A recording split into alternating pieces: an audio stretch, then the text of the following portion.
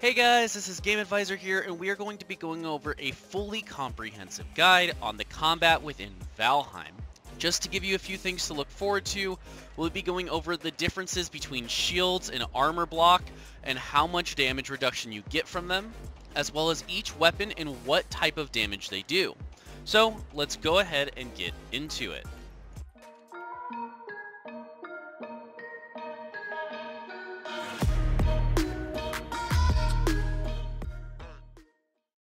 Alrighty, so first up, let's talk about the difference between your armor and your shields and what the block number means or the damage reduction that you get from it. So if we go into here and we look at this armor piece right here, it says it's iron scale mail, great. You know, it doesn't matter who it's crafted by, the weight, blah, blah, blah. We don't care about that stuff. What we care about is the armor value. So in this case, iron scale mail will give you 14 armor, as you can see just down there below. That's going to affect this number right here. So this is going to be your total number of armor that you are currently wearing. Now, I also have a cape on. That's going to give me an additional 2, and blah, blah, blah, blah, blah, some other things along the way through all my other armor pieces. Each of these pieces will give you different amounts of armor, which will give you a reduction in the damage that you are going to be taking. So just to clarify here, this is not a flat reduction, but a more of a percentage reduction. So I'm going to go ahead and demonstrate that real quick just so you guys know. So let's go ahead and go find us an enemy. Sure, there isn't one too far away. We're just going to enable flight mode real quick to go find one. I'm sure there's one close by. If you guys are wondering how to do this, I will be making a video on how to enable all this stuff. Okay, let's not do a troll just yet. Let's see if we can find something a little easier. There should be some skelly boys here. Here we go. Okay, we're gonna go up here and say hi to these skeletons. Alright, go ahead and smack me. Hello? Hit me. Alright, so he's doing about 1 damage. Let's see how much else he can do. Another 1 damage, a little bit of change. Maybe like 1.5. Okay, 2.8 is the highest we've seen. Alrighty, so they're doing about 1 to 3 damage maximum. So let's go over here. We are going to take off our armor. And then we are going to go back over and look at the difference. Remember, we had 38 armor before we started this.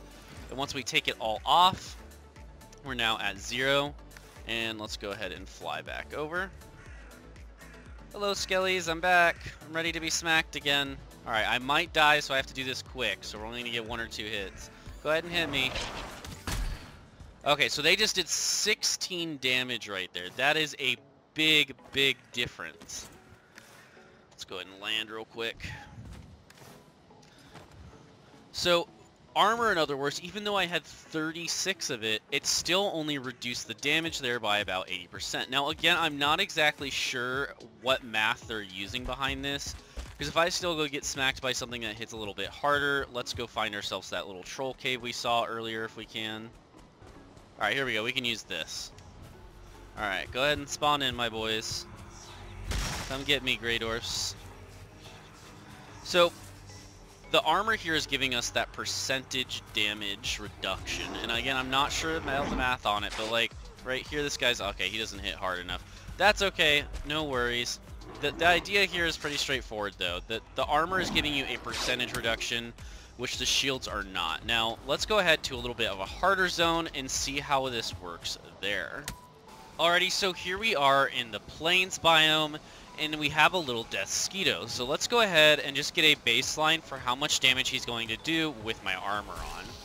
Okay, so he did about 45 damage there. Let's see him hit me again. By the way, again, I do have the cheats enabled just to show off this stuff. Right now I'm in God mode, so he can't actually kill me. But we still get the damage values. It doesn't change any of that. Alright, so we did 47. We'll get 1 more just to make sure that we can get a full kind of range of his damage, roughly. Go ahead and hit me again, Mr. Deathsquito. 41 damage. Okay. So now let's go ahead and take off my armor, just so we can get a baseline for that. Okay, so I still had 1 piece on. That was 75, so we won't count that one. Let's do 2 more hits just to make sure we're getting a baseline for how much damage I'm going to take without any armor on. Okay, 86. That is a crap load of damage. This is why people die to you all the time, Mr. Desquito. The devs even had to nerf you. Alright, come on, hit me one more time. I'm ready.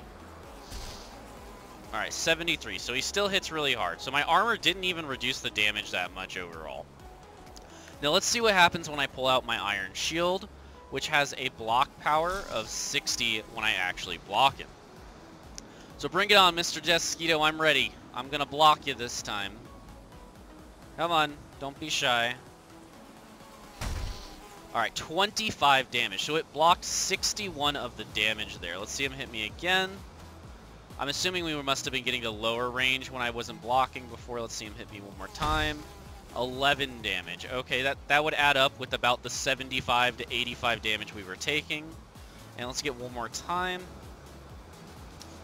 Now, as you can see here, the shields are so good in this game because they reduce the flat amount of damage you're taking. So if something were to say hit me for 100 damage, my block is going to block the 61.5 damage that it says it's going to every single time. This number does go up and you get higher stats in it. So just to give you an idea here of where I'm at, I only have 5 in blocking on this character. So I don't block a lot and I don't have a lot of protection. But as you get that up higher, you can get it to almost 10, 20 extra points on your shield, which can make a huge difference. For an example here, if I had 20 extra points on my blocking, this Desquito would do no damage to me at all. Now, if I throw on my armor, let's go ahead and get an idea here. Now, he just did 84 when I was naked there, so he hits really hard. Put all the armor on. And now we're going to block with the armor. Let's see how much damage take. 4 damage. So what's happening is the game is doing the damage to the shield, registering how much it's blocking, and then my armor takes out a percentage of what's left. So 0.6, that's nothing. So this just gives you an idea of how powerful shields and armor when it's combined can actually be in Valheim, especially when you're fighting things like this stupid Desquito that are a pain to deal with, or even more so when you're fighting some of the later bosses, which I won't spoil for you guys because I'm sure some of you probably haven't gotten there yet. Alrighty, so next up we're going to be talking about how your shields and other weapons parry force and parry bonus work. Obviously, like I just said, shields are not the only thing that can do this. They're just a good example of it. So we're going to be using that for the purpose of this here. So let's go ahead and find ourselves an enemy. I believe there was a Grey Dwarf over here somewhere. Here he is. Okay, so if I let this Grey Dwarf come over to me, I need to block right before he hits me in order to get the parry. So that's the most important part of this. This can be done with any weapon. So that was not the parry. That was just me leveling up. There we go, that's the parry. So the parry force determines how far back the enemy is knocked. So you can see there, he's getting knocked a good little chunk away from me. But if, say, I were to equip something with less parry force or more, let's use...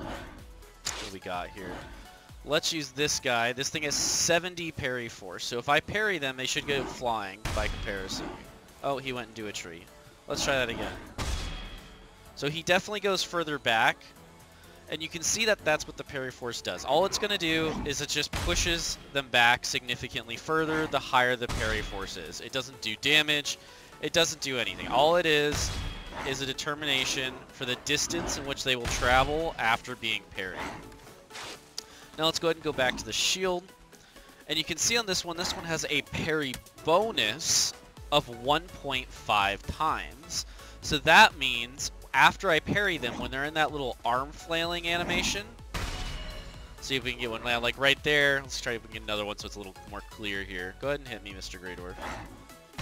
See how his arms are kind of flailing? If you hit him during that time, he will take 1.5 times additional damage. So to test that, what we're going to do is we're going to pull out something that hopefully won't kill them too fast. Let's just use my fist because that's the easiest thing to use. So go ahead and hit me. I parried him. I did 3.2 damage, and you hear that little like ka-chink sound right after you get that bonus damage. So I just blocked it. Come back. Again, well, you didn't want to play with me. Come on, Mr. Grey Dwarf. Why is there got to be 2 of you right now? Hear that sound I'm getting when I hit him? That's me getting the bonus damage out of it. So this can be seen obviously a lot more with things that have more health. So if you can parry like a troll, if you could parry a just anything pretty much that has more HP than a Grey Dwarf, you're gonna see that damage bonus. So this is just me hitting them without any damage bonus whatsoever. So when I use my open hand, not the one with the shield, I'm doing about 1.5, maybe 2.5 to 3 damage. But if I get that knockback,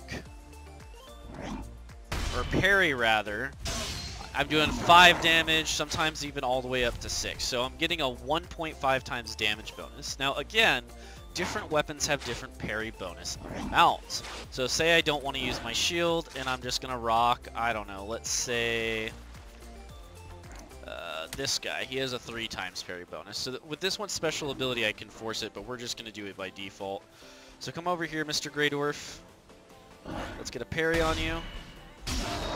48 damage with 1 smack. Now normally a Grey Dwarf would take 2 hits to kill with this thing. So they're not exactly that hard to deal with. But when you're fighting things like say in the plains biome, that parry bonus can make a huge difference in the amount of damage output you can put out quickly. Alright, so we got a little goblin here. Let's go ahead and see if we can get the parry on him. Alright, didn't get it that time. Oh my goodness, the stupid screen shake. Alright, it's not working, so we're going to do it the cheese way, knock him back. Did about 20, 25 damage. Now we're going to hit him without having the knockback on him and see how much we do. We only did about 17 and about 19. And that's because we didn't get the proper parry on these guys. So if I were to get a proper parry with this weapon, I would be doing about 3 times the damage. But instead, we're only getting less because we're using the special ability on the Atgear. So the Atgear's little knockback where they flail, I believe, is a 1.5 times, rather than its default parry bonus of a 3 times. So just keep that in mind if you're wondering why you're not getting that full parry bonus damage amount. Alrighty, so next up what we're going to cover is how does the backstab damage in Valheim work? Well, there are a few requirements in order to get that damage bonus. The first requirement is going to be that they have not noticed you, meaning that you are going to be able to shoot them in the back or hit them in the back. And secondly, that they have not taken any damage yet, so you are only going to get this bonus once. If you're looking to do the most amount of damage with your backstab as possible, you're going to want to use the knife, but if you're like me, and you don't like getting up close and personal a lot of times with your enemies, and you decide to do the bow, you can still do that. Alright, so I am in stealth. I've got my weapon. He's looking away from me. He has not noticed me yet. I hit him, and I get 62 damage. So that's my backstab bonus coming in. So normally I probably would have hit that guy for about 20, 21. So that's what backstab damage does. It can be done with melee weapons. It just requires you to sneak up to them, which some enemies it's going to be easier than others. Just keep that in mind when you're deciding what weapons you want to use. I know the knife does a ton of damage, and it's really good against trolls because they seem not to notice you if you're in stealth very much, especially if you're wearing the troll hide armor. But if you're not, usually the bow is going to be your best way to go for your first initial hit because you're almost guaranteeing you're going to get that backstab bonus. And I just want to show off that it doesn't actually matter if you shoot them in the back or not. So let's use these Grey Dwarfs as an example here. If I shoot this guy, see he has not noticed me, it's because I'm in the debug cam. And if I shoot him in the front, let's make sure we're hitting him in the front so we don't mess this up, I still get my bonus damage. So the backstab doesn't actually require you to hit them in the back. It doesn't make a difference if you hit them in the back whatsoever. So I can shoot this guy in the back, I did the same amount of damage. All that matters is that they have full HP and that they have not noticed you. So just to clarify one last time, guys, when you're reading that thing that says backstab damage, that should more so be like your stealth damage, and it's only your initial hit. If you've ever played Skyrim, it works kind of similar to that. There's just not a flat, it doesn't matter if you hit them in the back. Just hit them when they haven't seen you and you'll get the damage. Alrighty, so now let's talk about what do stars mean in Valheim. Well, the easiest way to explain this is to pretty much just show you guys. So I'm going to fly over here so I don't accidentally aggro these things. And you can see today we have 2 necks here. We have the no star neck, the one that looks like default right here, and then we have this kind of bluish color. anything with a star is going to look different in some way. Some are more drastic than others. For an example, the 1-star boars just have an extra layer of tusks. It's kind of hard to tell until you get up close. But the trolls, on the other hand, have a totally different skin color. So all sorts of different things in Valheim can have stars. Every NPC and enemy that spawns in the game, excluding the merchant, of course, can have one of these stars. A star, all it means is that it has a level. So if we were to say this is a level 0 neck, this would be then a level 1 neck. And I've seen them, I believe, all the way up to 2 stars. They might go higher than this, so don't quote me on that. But let's go ahead and see what the difference is. I know they do some more damage and they have some more health, so that's something to take in consideration. Usually it's quite dramatic. So let's go ahead and take out this no star neck real quick. Alright, so he's doing about 5 damage per hit. Let's see if we can kill him with our punches, our Fists of Fury. Yeah, he's doing about 5.7 damage per hit. Then let's aggro this 1-star neck. How much damage is he going to do? Okay, so he's doing 8 damage. Let's see if he wants to hit me again. 8 damage again. Don't be shy, Mr. Neck. You can hit me. I don't mind. Another 8.5 damage. So, as you can see, he's doing a good amount more. Now, if you take something like a troll, or anything that's more threatening than a neck, which is pretty much everything in the game other than deers, you will see that damage difference quite dramatically. So, say a troll would normally do 50, it would be doing 80 instead. And that can be a huge difference when you're trying not to die to things. However, there is a benefit to killing these things when they're at higher stars. So, go ahead and knock this guy out. As you can see, we should get 2 neck tails instead of 1. Obviously, necks aren't a guaranteed drop for anything, but if they do drop and it is a 1-star, you would get 2, and if it's a 2-star, you would get 3. Now, the next question I'm sure plenty of you want to know is, what's the difference if I tame something that has a star versus taming something that doesn't have a star? And to be honest, the easiest way to answer this is, yes, it matters. All the stars do is they give you additional meat when they spawn. So when they start breeding, say you make a boar farm, let's say, and you breed 2 1-star boars together, you're going to get a 1-star boar as an output. If you have a 2-star and a 1-star, you have a chance to get a 1 or a 2-star boar. So the idea is you want to try to breed the highest star animals you possibly can, because if you're using them to farm or if you're using them to fight, like wolves or something, they will do additional damage and have more health and also drop more items on their death. So there's really no downside to taming something with higher stars, other than they just might be a little bit more difficult to tame due to the fact that they just do more damage and make it a little bit more risky for you to die to them. Alrighty, so next up we're going to be covering different damage types and the different damage colors and what they mean in Valheim. So we're going to be using our friendly neighborhood troll here to demonstrate this. So if I use this spear which does pierce damage, trolls take additional pierce damage, which means we're going to get that yellow damage number, which means you're getting additional damage because they are vulnerable to it. Now if let's say I used a bow which also does pierce damage, we're going to get that same effect. Again, we're getting that yellow number, which is indicating that it's vulnerable to that damage type. However, if I use my mace, which is a blunt damage type, we get gray numbers, and that is because he is resistant to that damage type.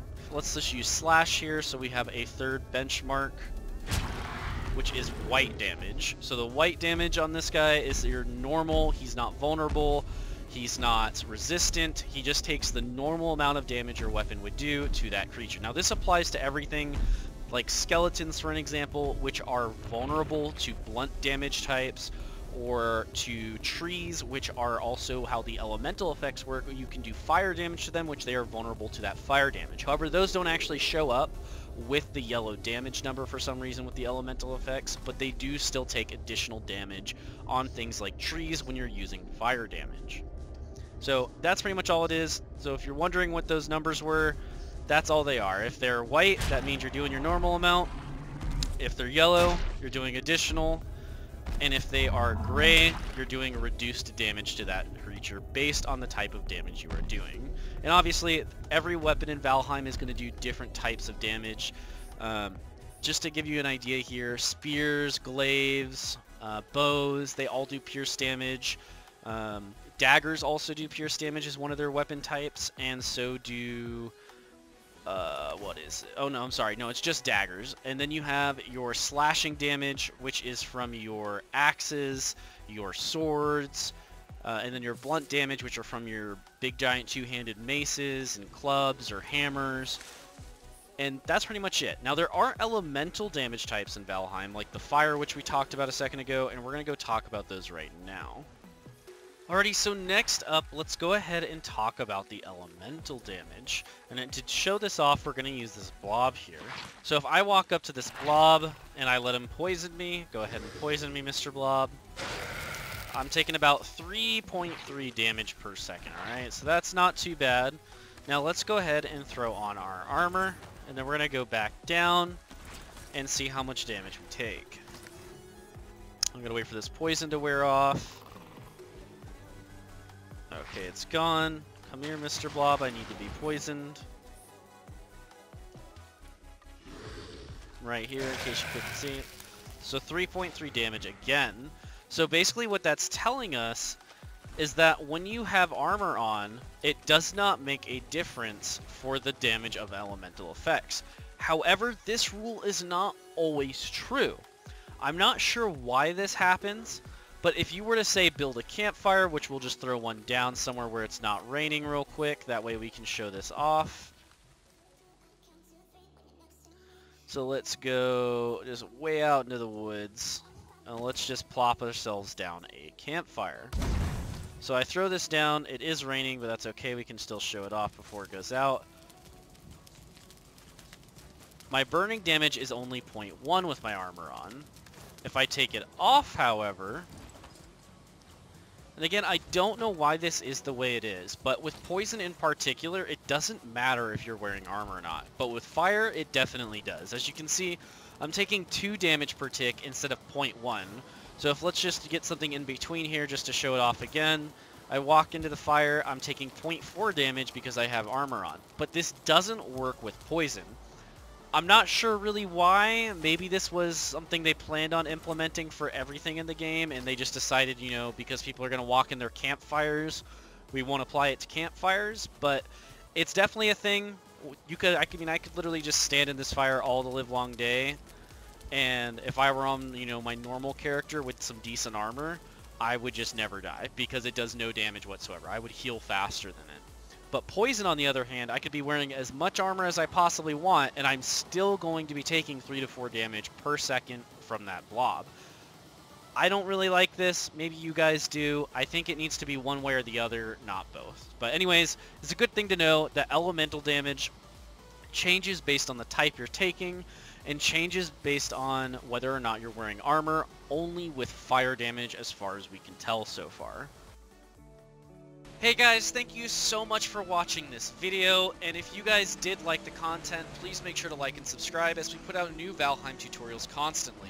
If you're wondering how I'm able to run in the air like this, all you need to do is subscribe to our channel, as we're going to be putting out a video here very shortly about how to enable cheats in your game if that is something you want to do.